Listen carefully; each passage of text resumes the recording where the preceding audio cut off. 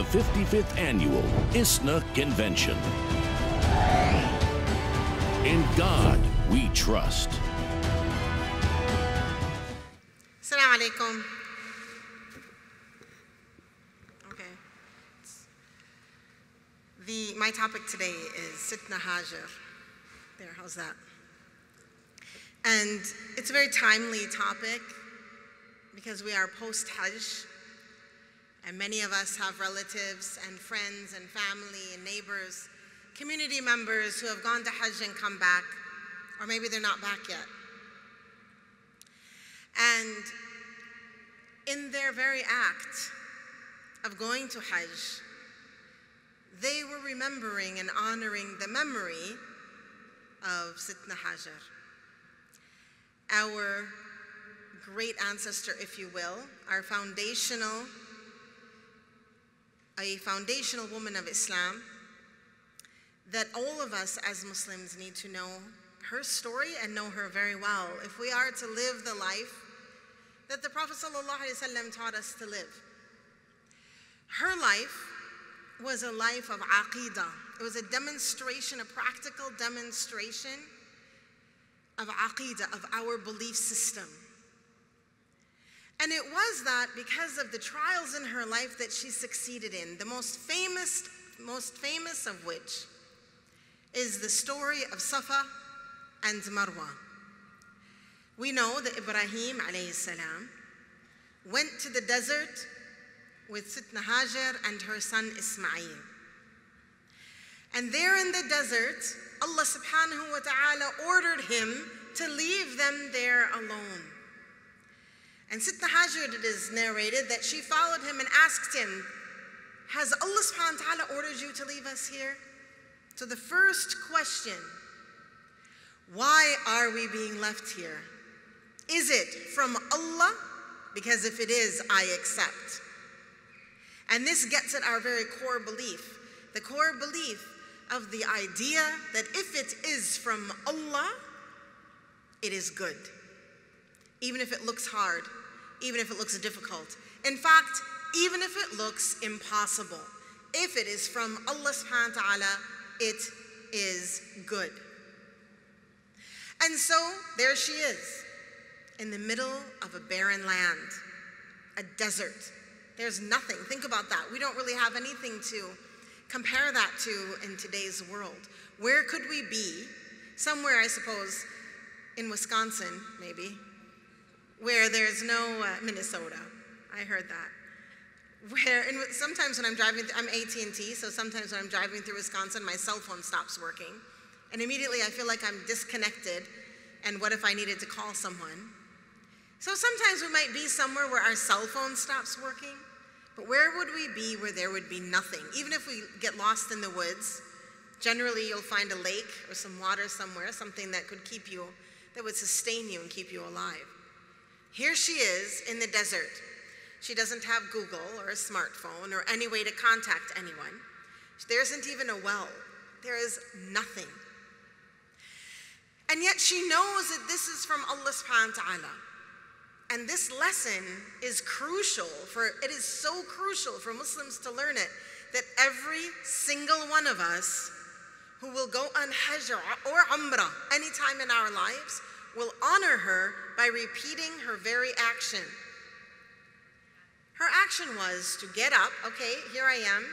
Allah has ordered that I am here. Allah subhanahu wa ta'ala, Jalla Jalaluhu. And therefore there is good in this, so I'm going to be okay.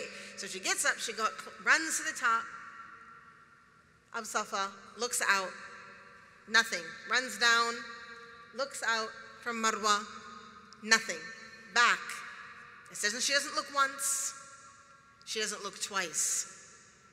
Not 3 times and not 4. When would you give up? When would you give up? When would you give up looking for the sustenance that Allah subhanahu wa ta'ala is sending you? When have you given up? When have I given up? When have we given up in our lives? Where we said it's just not coming. Where our trust in Allah subhanahu wa ta'ala shrunk. Or when we decided that our effort had been enough. When has that happened? We go to Hajj and we are reminded that it should not happen.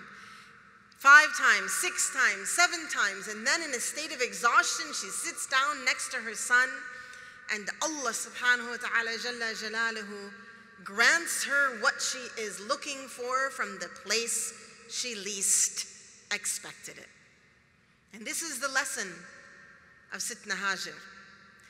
This is the lesson of at least this incident in her life, that we must have 3 things: full and complete tawakkul, trust in Allah subhanahu wa ta'ala, absolute trust that Allah subhanahu wa ta'ala jalla jalaluhu is taking care of us no matter what our situation is. Our situation may look absolutely impossible.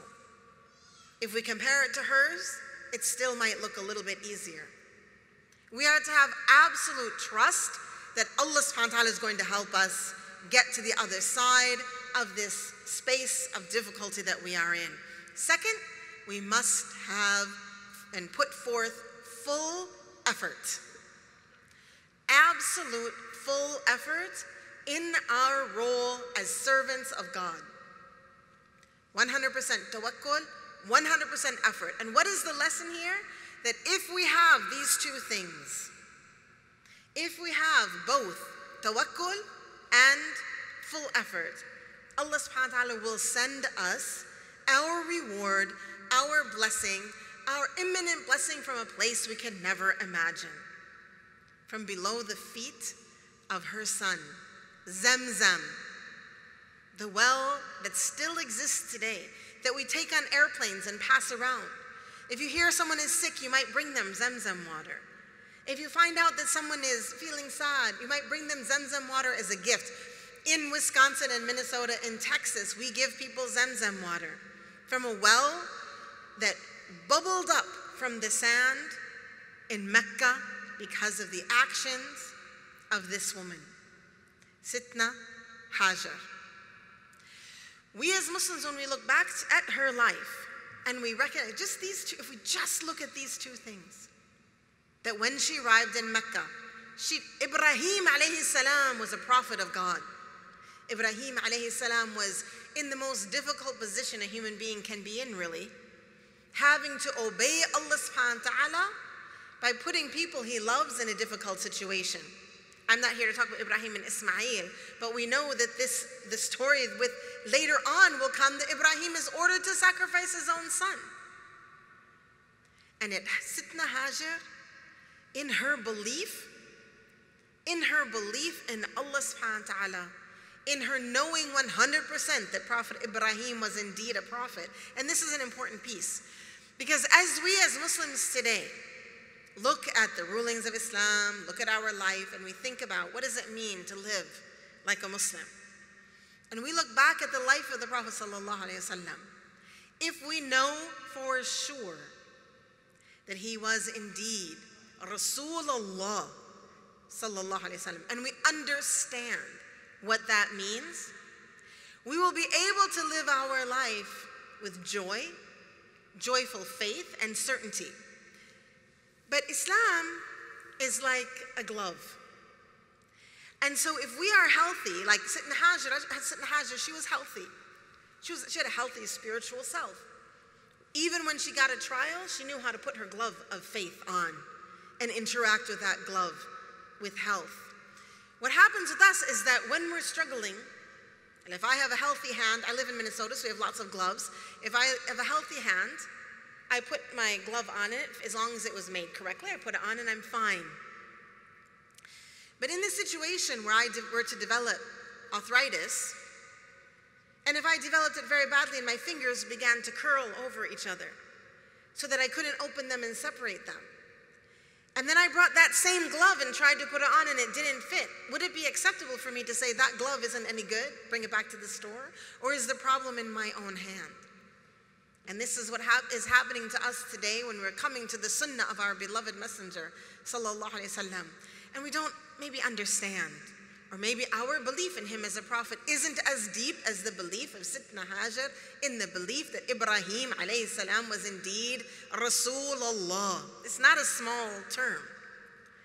in knowing that 100% that she was indeed Rasulullah, he was indeed Rasulullah, she was able to accept from him what was very difficult for her and turn it into something that would not only be success for her, but success for all of us. Every Muslim, man, woman, child, elder, who goes to Mecca must imitate the acts of this woman. And in doing so, we demonstrate a number of things. We demonstrate what we already said, tawakkul. We demonstrate full effort. We demonstrate the understanding that if we do put forth both of these things, Allah subhanahu wa ta'ala will give to us from places we can never imagine. But also, we demonstrate a belief in what it means to be Rasulullah. What it means to believe that Ibrahim alayhi salam was Rasulullah, that Prophet Muhammad sallallahu alayhi wasallam was indeed Rasulullah, and how we need to live. And if we look at Islam and we just look at it, step back and look at it for a moment, to recognize the beauty that this faith has, that we are the only faith, philosophy, whatever you want, that has at its very foundation as root women who are founders. Women who are so important that we see their lives in our lives. Umrah, Hajj. When I went on Hajj in 2014, and I was going back and forth from Safa and Marwa, and I thought about her going back and forth. It was a very different feeling. As she traveled back and forth, she was wondering, will I find the caravan? She had an expectation. I need to be helped. Allah subhanahu wa ta'ala will send me a caravan. Allah will send me someone. That seems the easiest solution. And oftentimes we look and expect that the easiest solution will come to us. We expect our solution to come in A or B or C. And so she went back and forth, looking. And when it didn't come, she sat down exhausted. And Allah, in His generosity, sent to her what He can and is capable of and will, inshallah, send to all of us, individually and as an ummah. Blessings from where we cannot expect. And certainly we are in a difficult time now, individually, for some of us, as an ummah. Others of us are feeling the weight. And we need to be Sitna Hajar, individually and as an ummah. And every year we are reminded of her life, to have full and complete tawakkul, full and complete effort, and expect then the blessing of Allah subhanahu wa ta'ala to show up from a place we're not expecting. Thank you.